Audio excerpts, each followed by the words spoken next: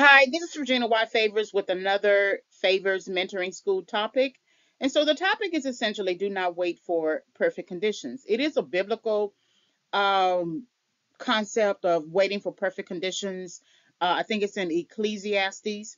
And it's essentially do not wait for perfect conditions. If every farmer waited for every um, cloud, he would not harvest, meaning that if you walked outside and you saw, oh, there are the clouds, I can't sow seed, then if you did that every day for a number of months, then you wouldn't have a harvest in a few months, right? So the same can be said or suggested about planning your transitions in life, um, setting up an emergency savings fund, maybe considering college, moving beyond your current state into another state with your career. You could apply this particular statement to many areas of your life, and I usually like to place areas of my life or all of our lives into three major categories, and that's academic, professional, and personal. And I note this in multiple videos. But I want to say something about waiting for perfect conditions when it comes to finances in particular, especially if you want to look at the consequence of you becoming homeless because you didn't do what you were supposed to do somewhere in your 20s. I have that as my own story, my own narrative. I remember my mother telling me when I was in school and I was working and I was buying clothes because you can buy your own clothes now. Here it is. I'm a junior and senior in high school, and you know how it is in high school. You want to be popular or something like that, or you want to be at least perceived as being part of the in crowd. And so then you try to look like the in crowd, right? You try to buy what they buy, look how they look. And then of course I was working and I wanted to look like something because the type of job that I had was was actually in an office and I had to dress accordingly. So that means that whatever clothes that I wore to school in terms of jeans or just regular t-shirts or just regular clothing would not work in that environment. So I had to shop, right? I had to buy clothes. I also think about the types of clothes that I was buying at that time. There were some clothes that looked like I should be in high school, and then there were some clothes that looked like I should be an adult, like suits and things like that. And the suits, there's nothing wrong with purchasing a suit, but the types of suits that I was purchasing, they were the type that looked like a person who was business owner or executive or something like that. And so I was trying to wear clothes that didn't necessarily fit the current state of mind I was in. In some ways, that's not a bad it's not a bad deal, a bad idea to sort of look forward and to envision where you want to become and all that kind of good stuff. But I was still in high school and I still needed to stay within the mindset of high school and plan my transition out of high school. Well, my mother made a comment and I didn't really take heed to it. She made the comment that if you continue to buy clothes when you graduate, you won't have any money saved. And she said it in another way, but I had to just kind of simplify it here. And so I did not heed that warning. That was a warning. And so I did not heed that warning. When I graduated from high school, of course, I didn't have any money, had to find a job, had to take any job because I didn't plan well from high school. I just assumed I was going to get into the military. I didn't get into the military, so I didn't plan for college. I didn't plan for a job like internships or something like that. I didn't have the consciousness of that. So uh, when you grow up in a home where college is not necessarily promoted or you pushed towards it, and you're basically pushed to either get married or get a good job, you don't have the consciousness of other options, right? Because in some ways you don't think you have those options, even if you didn't voice it. Well, come to I still struggle with money, even when I got out of my mother's house and when a hasty diversion, and then ended up getting my own apartment. And then I was still kind of struggling because I was still in the mindset of buying clothes. And so one day I went crazy and bought a lot of clothes and didn't realize I didn't have my rent. So then I had to go back and return all the clothes. And I was older. I mean, I wasn't older. I was probably like 18 or 19 older. And then that taught me a lesson, but it still wasn't enough of a lesson to really get me to understand how important it was to save. And so then somewhere I started the journey of beginning to pay my credit cards or something. I didn't have many, but I was beginning the journey. I was also beginning the journey of transitioning from the type of job that I had to now going to college. I was working that job for 8 hours a day, and then I would go to school at night. And so I think maybe my journey truly began with addressing the credit card issues. Right at that time, I had a Mervin's, a Foley's, maybe some other card, and so I guess I was struggling to pay them, and I went through a consumer credit counseling service, and then I was able to work out that situation, and I was sending them the payments, and then they were sending the payments to the company, and it was a very good strategy. I mean, today I wouldn't do that because I have more sense about things, but it was a good strategy as a start. What happened with that strategy, I was very close to paying off two and working on maybe one or two more. I interrupted myself. I interrupted myself by relocating from Dallas to San Diego. Now, was that a good idea? Because I was trying to go to college, and I ended up going to San Diego State University. Yes, in terms of trying to move yourself from one place to the next. However, I didn't necessarily have the finances to do so. I had probably one or two paychecks left over. Then I had maybe what is it? The deposit from the apartment and some cash. Now I had already sent my rent ahead. I had already visited the place that I was going to move into, and I had already sent my rent ahead. And I had my rent for what I for when I got there, and then of course another paycheck or two when I could pay. And then I was able to find a job on a political campaign. It was Senator Dee Alpert in San Diego. And then I was able to make some money. And then I think that was within a week or so.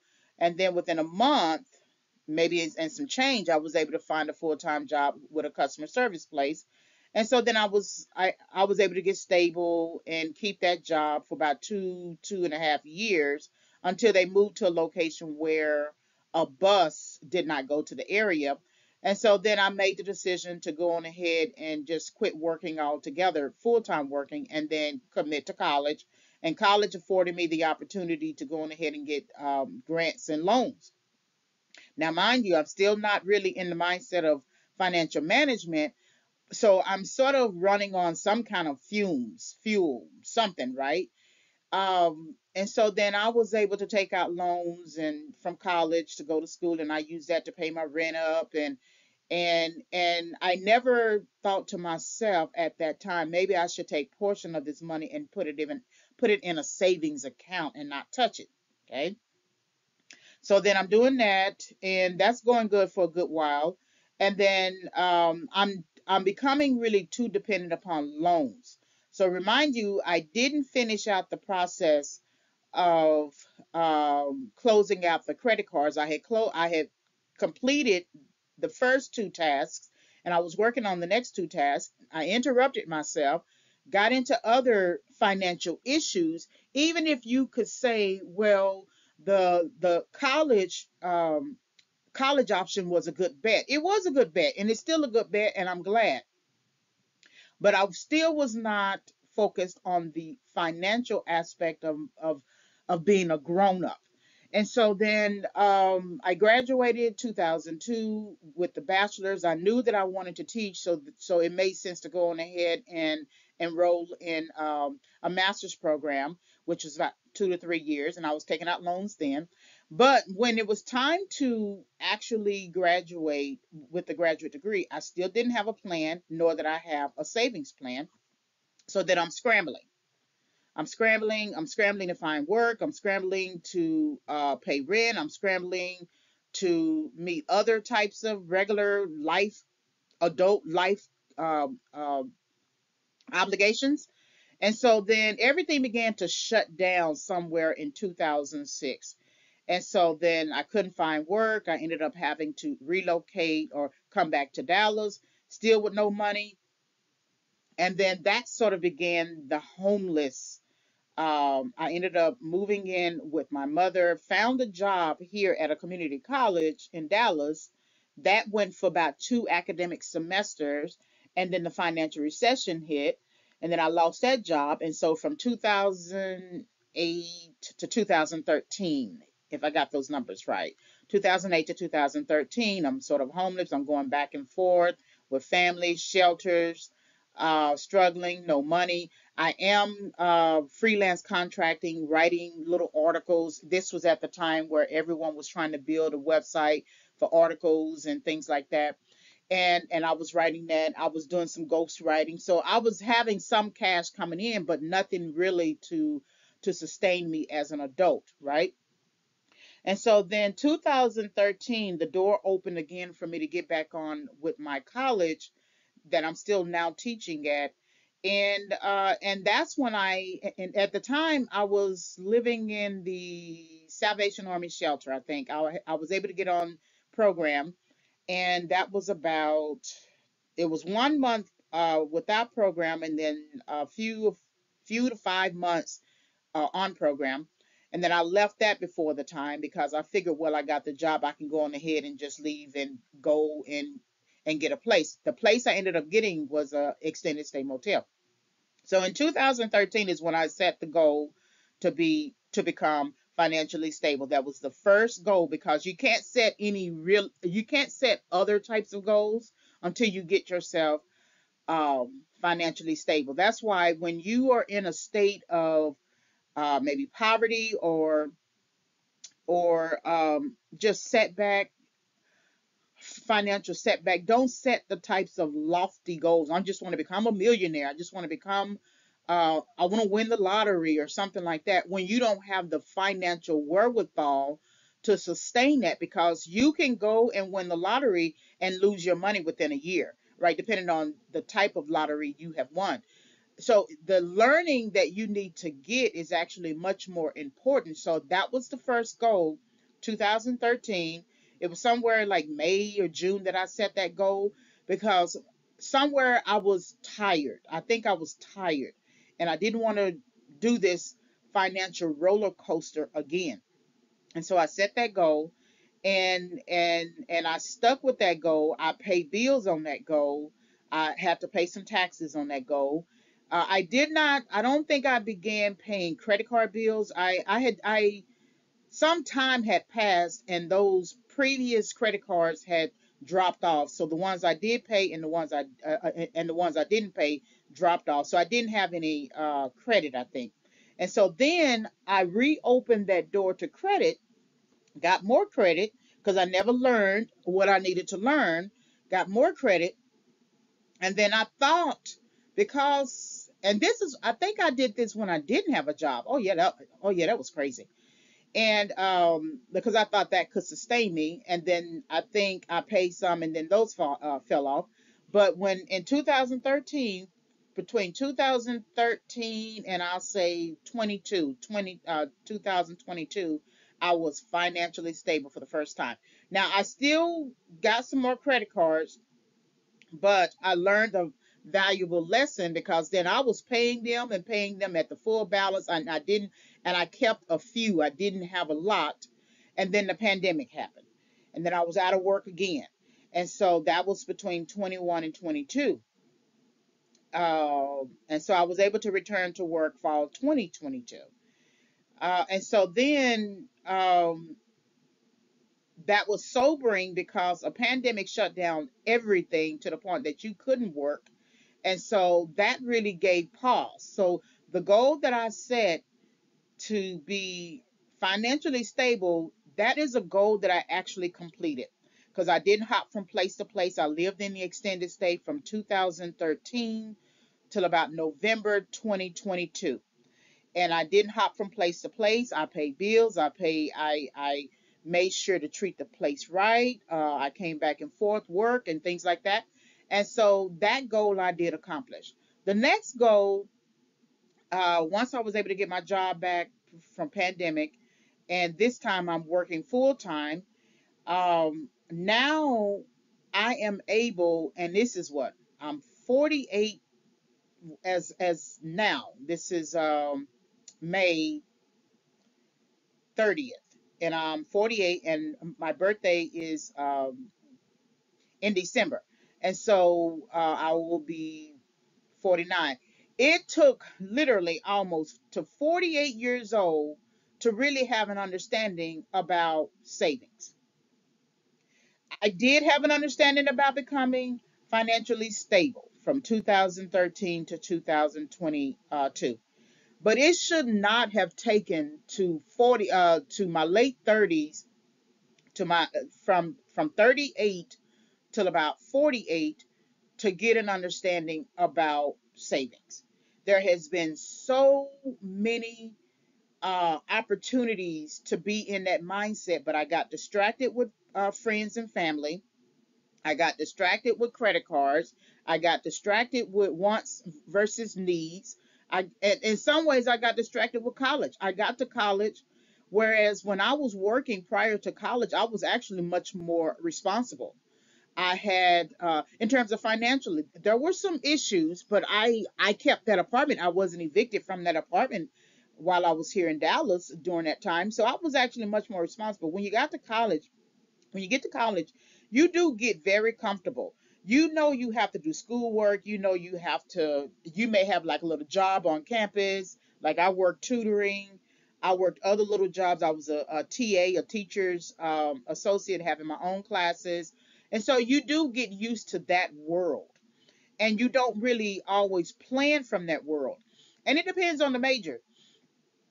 Some majors already have it built in where there are internships, where there are network connections to companies, things like that.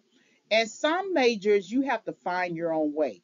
There may be a few built-in opportunities and activities that are just expected and obvious. So if you want to become a teacher, then you would have to serve as a student teacher, right? That's sort of obvious. But they don't necessarily have it built in for English where you actually have to maybe go to a career center to learn how to get a faculty position. It's kind of like it's just understood if you're going to become a teacher, you go find a faculty job, right? And so that's no excuse. It's just that there are certain majors where, like your business majors, your science majors, those types of majors have it is so very well structured that if you don't have a job or you don't have a connecting opportunity, then that's really on you. Whereas in other majors, like your arts majors, your English, those types of majors tend to basically throw you out into the sea and you find your own way, right? And so going back to the finances and going back to the initial warning that if you don't have um, if you continue to buy clothes, you won't have any savings when you graduate. And mind you, my mother did not sit down and help me to really truly understand it. I mean, you're trying to talk to a 16-year-old, 17-year-old, 18-year-old about finances. It would benefit the parent and the child to sit down at the table, talk about it, go through a plan, what you're going to do after you graduate from high school, what kind of apartment you're going to get, what kind of job, sit down, versus, okay, you got to get out of here by a certain age, or you got to go, or you got to do this. They push you out too fast. Again, that's no excuse. But if you look at that part of parenting, waiting for perfect conditions could apply there too. But I don't really want to get into that too much. And so the finances, it took me having to become homeless, and I don't think you have to become homeless to learn a lesson.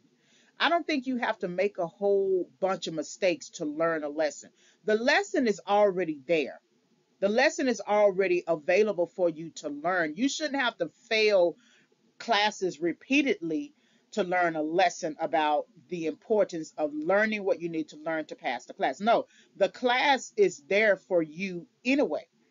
So when you think about do not wait for perfect conditions, whatever it is that you're interested in doing, it's always going to take some form of planning anyway. Don't make hasty decisions, because then the hasty decision could be a form of procrastination, which will then later hinder you from learning what you need to learn. But the waiting for perfect conditions is it is helping you understand um, the importance of planning whatever transition you are moving from. You're moving from one state of mind to the next, right? One financial condition to the next, one understanding to the next, one belief system to the next. Because if you don't, you will find yourself taking anything. You will find yourself having to move in with people who actually plan, and then you find yourself criticizing those very people who saved their money and did well and did right by themselves, criticizing them when you actually should be learning. Now, I was never much of a person who criticized someone. I was always very much open to learning, but the openness to learning should be followed up by action. And so if you don't follow it up by action, on some level, it is a criticism of that person. So today, at 48 years old, I have a savings. Actually, I have two sets of savings. I have a full time job. I'm back in my own apartment. I do have clothes in the closet, but if something should happen to me, I can, if my apartment burned down, or I had to move or something like that, that I can go to somewhere and not be homeless, or I don't have to move in with someone or anything because I have the funds. And so whatever I should have learned when I was in my 20s, I'm now forced to learn in my 40s, which is not a bad ideal in the sense that I can turn it around before I get to my 60s. But it shouldn't take you getting to your 40s to learn something that you should have learned in your 20s. It shouldn't take a person being in their 70s, 80s, and 90s having to work a job at Walmart and stand on their feet for 8 hours when they should have planned somewhere in their 20s, 30s, and 40s. If you're taking that job because you want something to do, but you still have a retirement, that's completely different. But if you're taking that job because you didn't have a retirement, you didn't go to college, you didn't plan well, and now you are in your 70s having to work that type of job, then that says that you waited for perfect conditions somewhere. Maybe you were waiting on someone to marry you, or you were waiting on someone, okay, if I can just win the lottery, or if I can just do this, or if I can do this, and you did all these ifs, and the ifs turned into years. And now you are confronted with the biggest if, how can I take care of myself in my old age? That is the most huge if there, because you can't always depend on your kids. You can't always depend on the fact that you can go out and go get a job. Your money making years can be over after a certain period of time in your life. You don't have the same strength and energy that you had in your 20s and your 30s. So if you have that, if you're listening and you are a young person now, you plan in your 20s, you manage in your 30s, and you begin to reassess in your 40s so you can plan for your 60s and on, so that you're not losing money, you have savings. You also are not giving your money out to people. You set financial boundaries, you cut down your costs, you don't have too many credit cards. If you feel like you need to still have a credit card, you manage your finances, you manage you, and you don't wait for perfect conditions. So this is Favors Mentoring School. Do not wait for perfect conditions. Visit reginawhitefavors.com for more tips. You can click the mentoring tab, and then also visit the Amazon store, amazon.com/author/Regina White Favors. Thank you very much for listening.